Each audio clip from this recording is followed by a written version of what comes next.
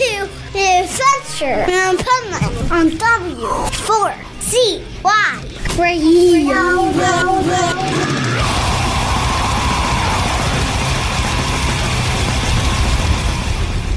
Wake up, America!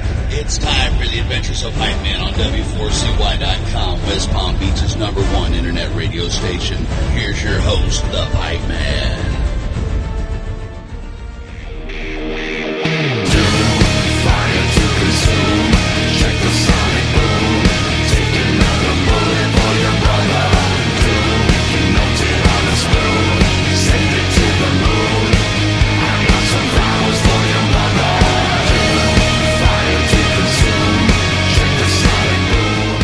This is the Pipeman here on the Adventures Pipeman W4CY Radio, and I'm very excited about our next guest. Has a killer new tune and some other stuff for us to talk about, so let's welcome to the show, Kurt Deimer. How are you? Good. How are you doing, brother? Thank you for having me.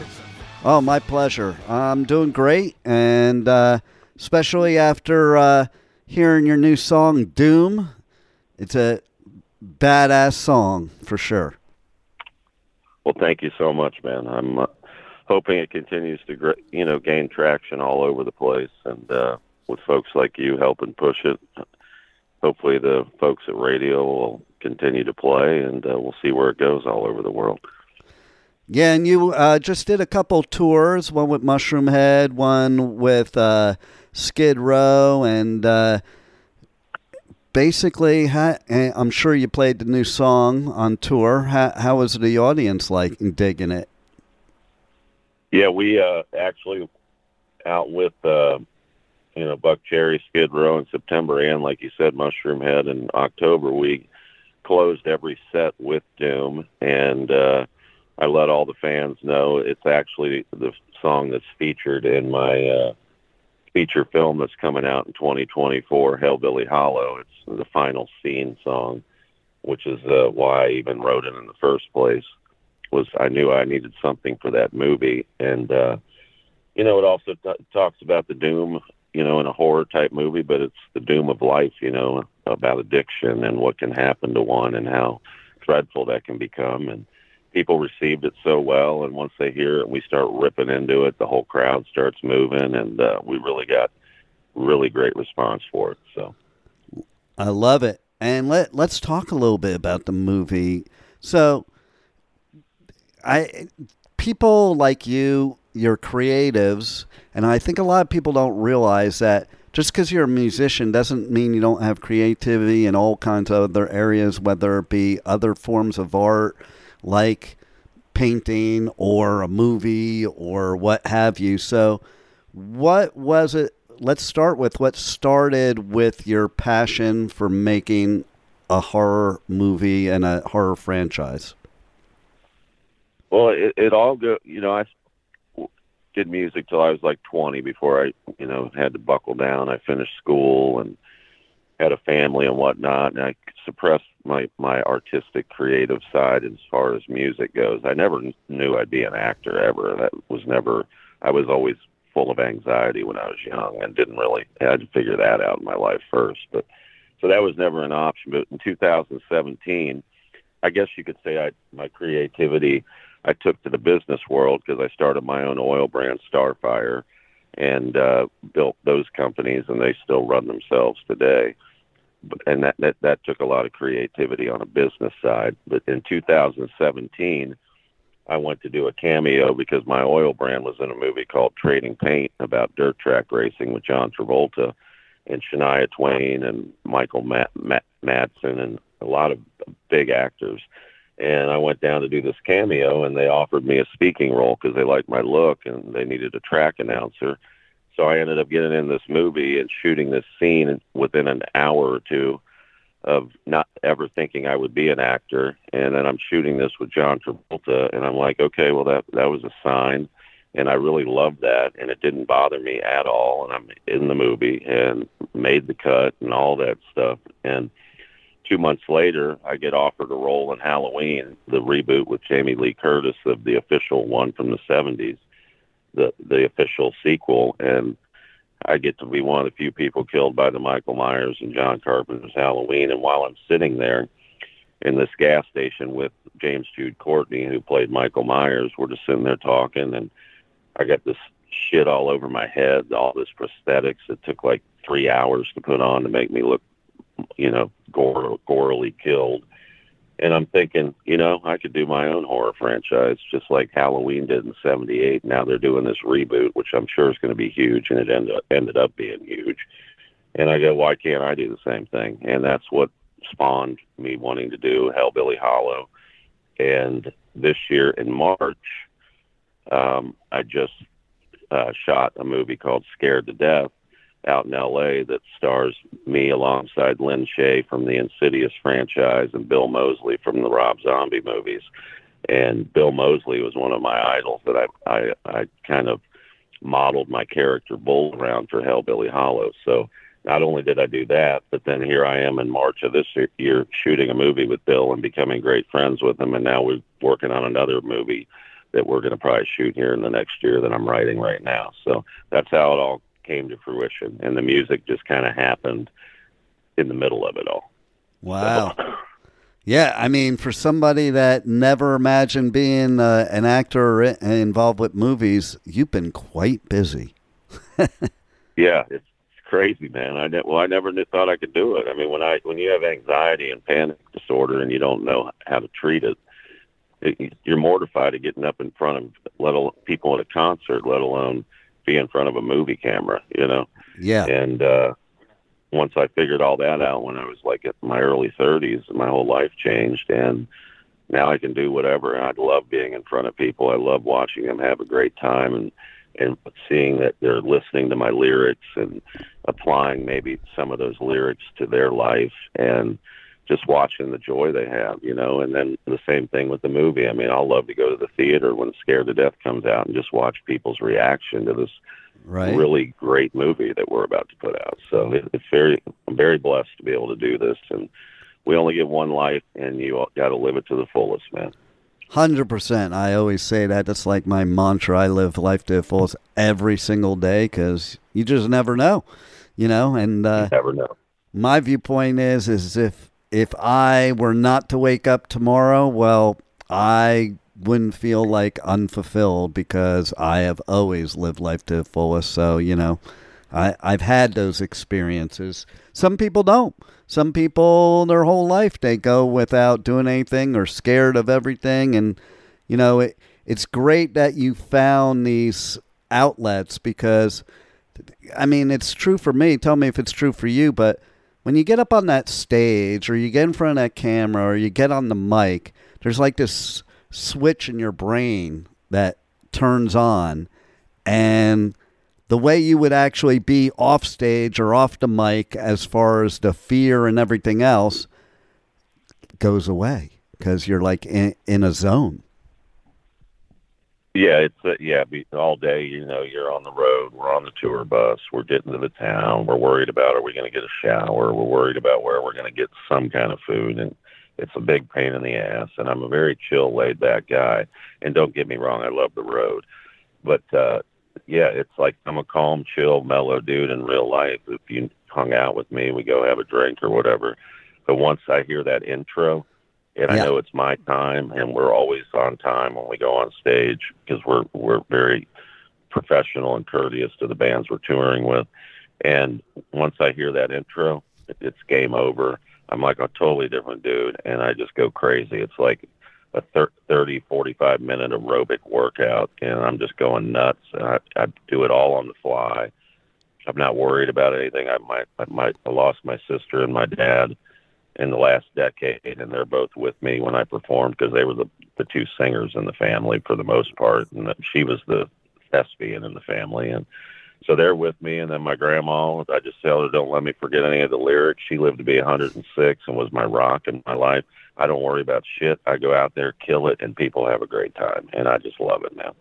Well, I love everything you said there. And 106, wow, like, that's amazing. Yeah, she lived to be 106. The only reason she died at 106 is because it was during the year of COVID, and nobody could go visit her in the nursing home, and she just said, fuck it, and eventually she just got tired of no human interaction, and that's unfortunately a lot of the unknown collateral damage that many people I've know suffered during that year, where a lot of us lost our grandparents that were probably elderly because we weren't allowed to go see them. You know, it's sad. Yeah. No, I'm totally with you. That was a rough time for everybody, and especially like it's weird for somebody like yourself who's a musician and you're used to being out there with the public and on tour and stuff like that, and that 2 years of doing nothing and being isolated. Like, it's bad enough when you get home from tour and you go into that almost, for lack of a better way of putting it, depressive come down mood, you know, and then to have that for 2 years. So I could imagine somebody like your grandmother or anybody, you know, at that stage, like, it is like, well, what's the point if I'm just sitting here, you know, doing nothing by myself, you know, nobody, no interaction with anybody. So it's horrible. Exactly. Except the nurse, you know, and the same nurse or whatever. You can only do so many little activities, and you're 106. Imagine what's going on in her brain.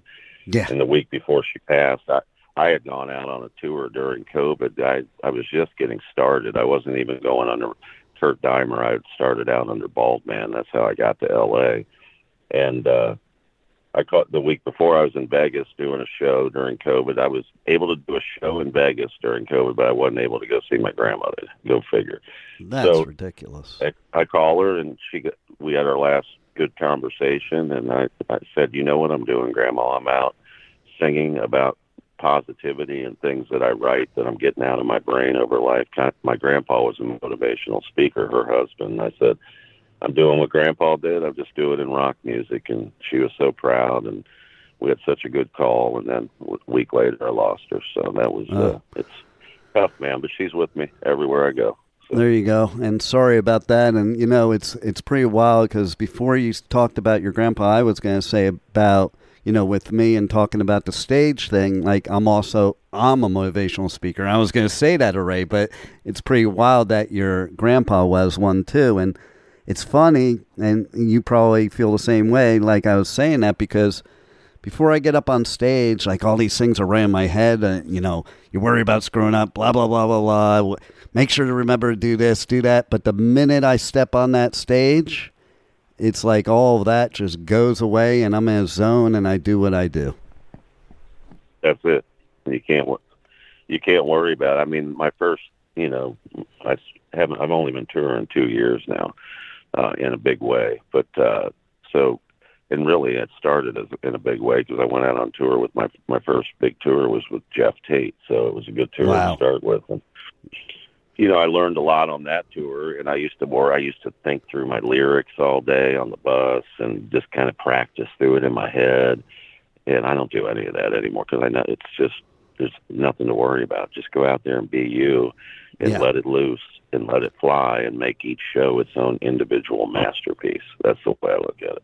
Oh, I couldn't agree more. And I always give people the advice, you know, just be you. That's what people see anyway. You know, like if you're not being you up on stage, people can tell.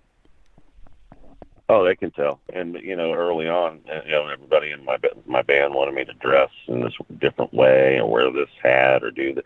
And I finally eventually said, you know what's missing in my show is I'm listening to what everybody's telling me to do, and I'm not being me. Yeah. And, you know, it's like now I can go out every night, and it's like I'm a painter. But what I'm doing is I'm putting on a show, and each show is different. And each show has its own, I want to say different things. Maybe something about what's going on currently in the world, you know, in the world. Maybe before I did Hero, which is one of our big songs about our heroes in the world and the military and all that. And the other night, you know, the last couple times after that motherfucker up in Maine went and shot all those innocent people, I called him out to the crowd, and we raised all our phone lights up and everything in honor of those deceased because of him. And we sung about heroes. So every night is a different painting, and that's the way I look at it. And that will leave that mark in that human being's head, that fan that was in the crowd. So they're seeing a different work of art every night. See, I love artists like you that do that because, I've seen a million concerts in my lifetime, and I go on tour and I do radio coverage of festivals, and a lot of festivals, as you know, they'll have the same bands playing, so I'll see like a certain band like 10 times in a year. And some of those bands, like just recently, I think I was at Aftershock, and a band was performing, and the person I was hanging with, I was literally saying the words, not even the song, but the words between the songs that the lead singer was going to say before he said them, and then he would say them, and she was looking at me like, how did you know what he was going to say? And to me, not to throw shade, but it gets me bored, and even the bands I love, it's like, I'll be at a festival. They're like, oh, you're going to catch your set? Yeah, I've seen them about 6 times this year. I think I'm done this year. and it's not liking them. It's more of the fact of like, I want to see somebody do like you do. And like, I'm going to get surprised every single set. And that makes it just so much more fun. Yeah, you got to be spontaneous. You don't want to make a photocopy of your show and photocopy it and just hand out the flyer every night. You want an original work of art, and that's what I provide. And I don't want to be cookie cutter. I think that's boring as fuck, and I don't want to copy myself. So I just want it to come out naturally, and then you feel it, and as a fan, oh, this dude's real, and this is what he's feeling tonight in this moment, and that's how I do it. So.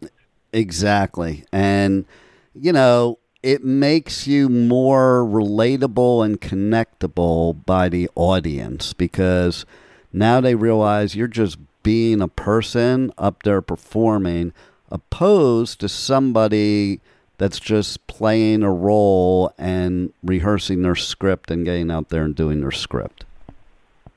Exactly. That's not what it is. It's, they know your songs. You can hear the same song over and over on the radio or wherever you stream music, as we continue to grow.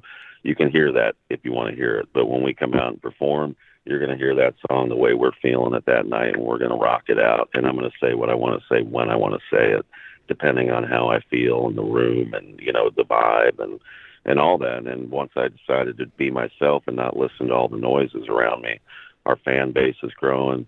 People are coming up to me going, you're the best man we've never heard. I can't wait till these festival promoters like Danny Wimmer and everybody get, notice us. And I don't care if we play at 2 p.m. Once we break that, we're just going to blow up, because I can see it in the fans' faces. Like, this is a band that doesn't sound like everybody else, and they rock the fuck out. And that's rare nowadays. Like, if we went back to the 70s and 80s, bands were unique. Nowadays, it seems like a lot of them sound the same. So I love what you just said, because I think that's what makes bands stand out nowadays. Especially, you have a lot of bands that have access to things that people didn't have years ago.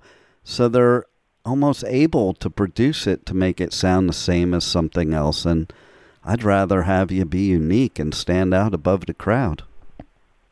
Yeah, that's my biggest thing right now with the people who control the radio, is I don't think they know what to do with me yet, because I don't sound like what's big on Octane, Right. For instance, but I've got my own unique sound, but I refuse to try to make it sound. Why would I want to copy somebody else? They have their own art.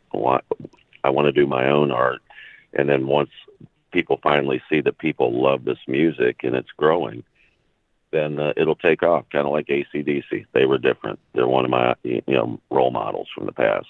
Van Halen, they went out with Black Sabbath. They sounded totally different than Black Sabbath, but they had their own unique sound and style, and that's what I intend to do. So I'm just going to stick to it until the day I die, and if it never takes off, it never takes off, but it is. It's not easy to make it in anything in life, and you just never give up. And I'll just stay true to who I am and keep putting out songs that I really dig and that I think the public will. And I think it'll eventually, that one will hit, and then everybody will know our whole catalog. So there you go. And I think definitely everybody should check you out because your music is badass and everything you do is great. And so how do people connect with you on socials, on the web? How do they check out the new song, your merch, and everything?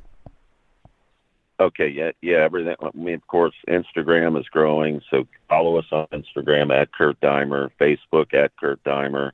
There's also the Kurt Deimer Fam Club on Facebook to join, so I'd love it if you guys would do that. And then on X, we're on there, and TikTok at Kurt Deimer. And then the website is Kurt, KurtDei, M as in Mary, ER.com. You can check out my IMDb page, which would be awesome. You can Google my name, and all kinds of stuff will pull up, articles, interviews, and then Spotify, Apple. Apple's growing every week now like crazy. Spotify is growing at Kurt Deimer. And just follow us and share the music and share the love and check our videos and our channel on YouTube at Kurt Deimer and subscribe to that and stay in the loop. And we've already got tour plans already going to be announced here soon, starting in January. And got a lot going on, man. Got to finish this album. I got to go shoot some stuff for my character, the Grog from Scared to Death. So I'll be out in L.A. doing that, and there'll be more videos coming out and whatnot. So it's real simple. Kurt, K-U-R-T, Deimer, D-E-I-M-E-R. Google it. Follow us everywhere. It'd be great, man. Well, I love it, and I hope they do check you out because they'll be missing out if they don't. And thanks for being on the Adventures of Pipe Man. Always, Pipe Man. Thank you so much, Dean, for having me, and look forward to talking to you again, and let all the folks at iHeart or the festivals know about me, and hopefully I'll see you soon and we can do an interview live. Absolutely. I would love it. That'd be cool, man. Yeah, and if you ever want to go out together and do motivational speaking, I love to help people. I love to help people not be scared of this world, and I'm a guy who's self-made. Nobody's handed me anything in life, and I got a lot to share with people, so let me know. I'd love to go out and talk to people. Looking forward to it. Love it. We'll definitely talk again. All right, my brother. Be safe, and thank you for having me, man. Anytime. Thank you for listening to the Adventures of Pipe Man on W4CY Radio.